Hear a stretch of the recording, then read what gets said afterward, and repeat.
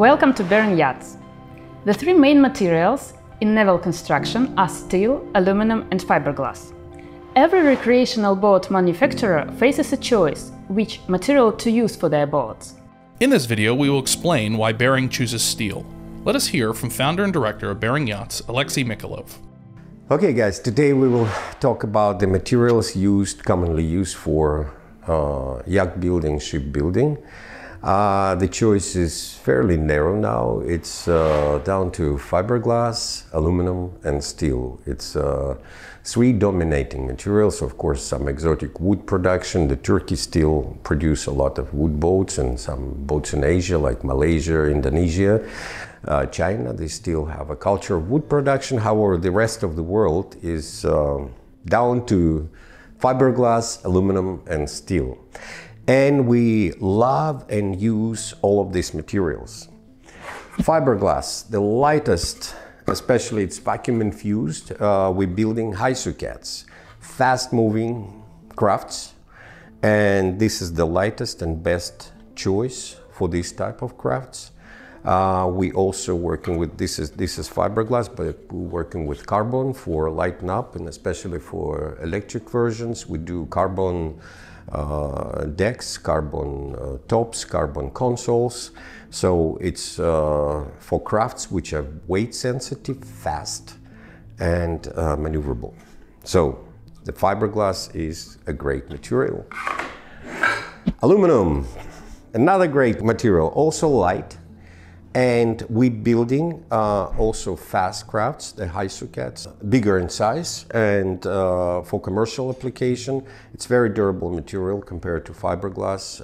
It's widely used in a smaller crafts, fast crafts, but for commercial application and some recreation application. We have in development some dinghies, tenders for our bearings, built of aluminum. So rugged boat, rugged dinghy. Love the aluminum, and also this is the material for our superstructure. So all superstructures on Bering is built of aluminum. Again, we know we love this material and we use it every day. Steel, almost 3 times heavier, 2.6 to be exact, heavier than aluminum. So these two identical pieces, same thickness, have totally different weight. And of course, different properties. We'll talk about this later, about different properties. However, speaking of bearings, this is the materials for the hull. The hull, it's mostly impact resistant, fire resistant, because we know 95% of fire originated in the engine room. So starting in the engine room. And this is the most fire resistant material. And superstructure is lighter and it's staying on top, so it keep our boats balanced correctly without adding ballast, without doing some artificial things. It's just natural weight of the materials distributed correctly through the boat. Let us go deeper into these materials. Steel has been used in shipbuilding for about 200 years. The global shipbuilding market is now valued at $142 billion according to 2020 data, and is projected to reach $195 billion by 2030. Roughly 5% of all the world's steel production goes into shipbuilding. Steel allows for the building of gigantic ships such as the Prelude FLNG, which is 1,601 feet long and 243 feet wide. More than 200,000 tons of steel was used to build that particular vessel. Aluminum and fiberglass boats are products of the technological advancements in naval construction. Durable, and they're lighter than steel. These two offer several features that make them the go-to material in modern-day shipbuilding industry. Today, companies are looking to build safe and stable boats, need to make the decision on which one out of these three materials would suit their vision of quality and seagoing reliability. To make the right choice, you need to look deeper into the qualities and features of each material individually. If we talk about steel, not every type of it is okay for marine use. The alloy has to have carbon to increase durability and sturdiness. Adding this molecule allows us to get a good durable material for many years of use. Steel is an alloy made up of iron with the addition of carbon to make it even stronger. However, an excessive amount of carbon would make steel brittle, so the proportion has to be just right. Steel used in marine construction has to be strong and resistant to all temperatures and environments. We at Bering use the highest strength AH36 marine grade steel because in addition to carbon, it is enriched with manganese, silicone, aluminum, and other elements. AH36 is the best possible option out there when it comes to durability and sturdiness in extreme weather conditions and temperatures for the class of vessels constructed by Bering. Boat function defines the materials that are used to build it. As a general rule, a pretty and speedy boat will be made from fiberglass, sturdy and speedy from aluminum. A displacement boat, a slow but sure-moving house on the water capable of going to any point on the globe, no matter the conditions, will be made of steel. The goals and expectation of every type of recreational boat are quite different. However, there is one issue that has to be considered first, no matter the type of boat: safety.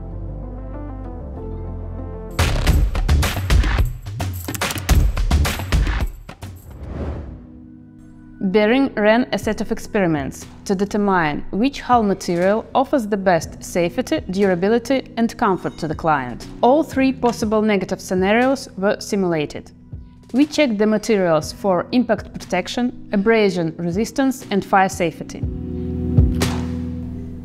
To show you a practical use of this experiment, let's imagine a vessel running into a rock with a minimal speed. Here is what may happen to steel, aluminum and fiberglass. Steel will bend a little, aluminum will bend inside, fiberglass most likely will crack or break. Each boat at some time of its life will have to withstand an impact. Whether it is an unexpected shoring, a collision with another sea object, running aground, or unlucky docking, the hull will be tested and will have to tolerate the collision without structural integrity losses. Depending on approach and application, there are three standard test methods to utilize: Brunel, Vickers, and Rockwell. For practical and calibration reasons, these methods are divided into a range of scales, defined by a combination of applied load and indenter geometry. In the Vickers test, an indenter is applied to the testing surface with a certain force. The result is measured afterwards, with the result being the ratio between the applied force to the surface area of indentation. In the Rockwell test, the indenter is applied to the testing surface with two different forces. In this test, the difference between the depths of indentation of the applied forces is calculated as a base for defining the material's hardness. In the Brunel test, the indenter is a steel ball. Similar to the Vickers test, the hardness here is measured as the test force divided by the area of indentation. However, relative hardness test using abrasion and impact can be limited in practical use. At Bering, we extensively test our materials to ensure proper hardness.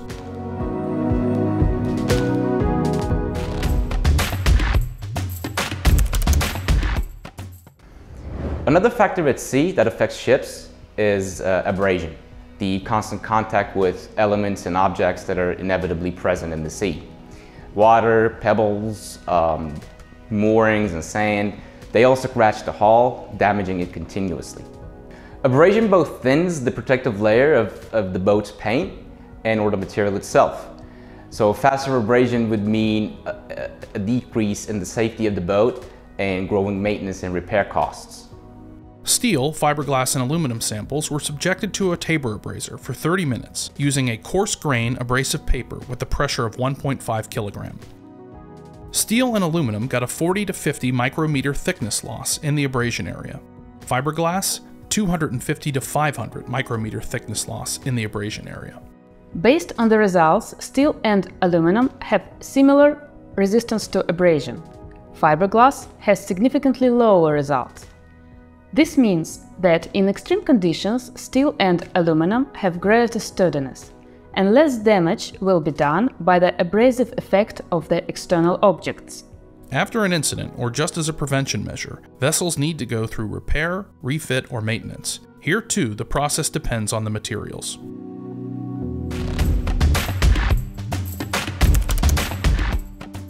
Given the widespread occurrence of the material, steel boat manufacturing is not a challenging process. Welding equipment and specialists are available. However, some jobs require specialists with certain qualifications. To ensure the integrity of the hull, welders should perform a uniform strength of the weld. and only certified specialists are allowed to do so.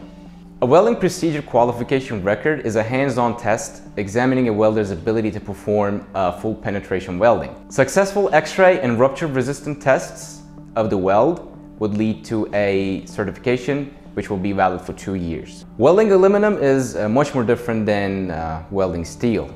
There are less specialists who have the know-how to weld aluminum, and the equipment is not that widely available. The material has to be cleaned and prepped for welding.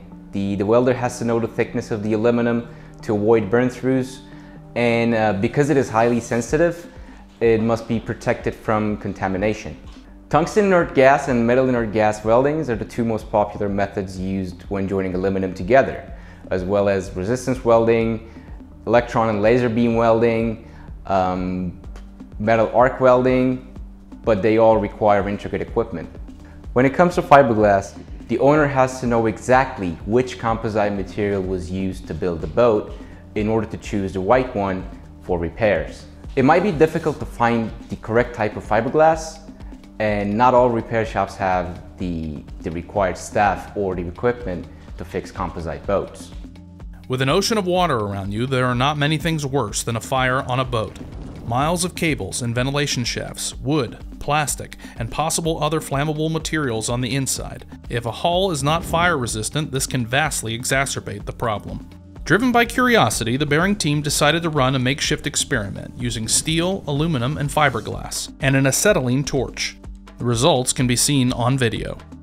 Marine-grade steel started melting after almost 60 seconds of the high-temperature exposure, 5,400 degrees Fahrenheit against about 2,000 degrees Fahrenheit for a regular fire. The steel sample did not melt through after a prolonged exposure to the torch. Aluminum started melting about 25 seconds into the experiment and burned through while forming a hole. Fiberglass started to catch fire almost immediately.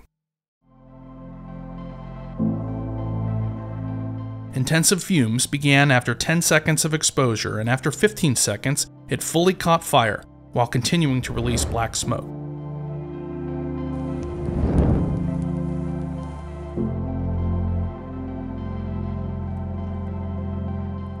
Steel, aluminum, and fiberglass. But how does Bering work with the metal? What does it look like to be a hands-on part of production? Let's peek inside the shipyard. We use steel and aluminum to build our boat. To tie them each other, we use special material named as triclad. We built hull from steel, and for the superstructure we use aluminum to keep center of gravity at the lowest point. As we can see, Bering ships are not built entirely of steel. Aluminum, a material that is close in durability to steel but also possesses several other advantages, has its use. The hulls are steel, the superstructure is aluminum. This is how these boats are built. Steel, used by Bering, is the most safe and reliable material for the hull. Aluminum improves speed and fuel consumption. However, it is not what we really buy in a yacht. We need freedom and independence, from the weather, from people, from the situation around. Steel boats give us not only the peace of mind, but also independence and freedom to go almost anywhere we want. We have range, we have lots of supplies, we have comfort and all the necessary amenities and toys we might need at sea. We are free to plot our own route, and this freedom is the main thing Bering steel boats give to their owners.